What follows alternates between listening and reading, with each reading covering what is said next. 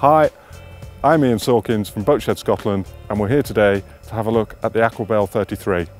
So if you'd like to follow me, we'll go and have a look.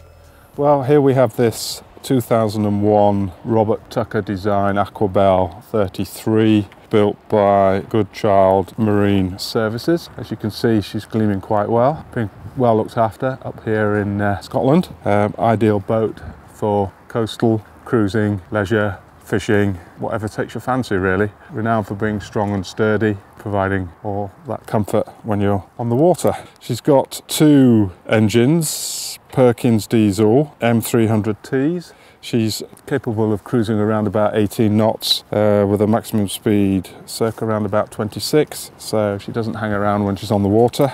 Good spacious cockpit, fantastic for fishing. This aft bench seat lifts right open.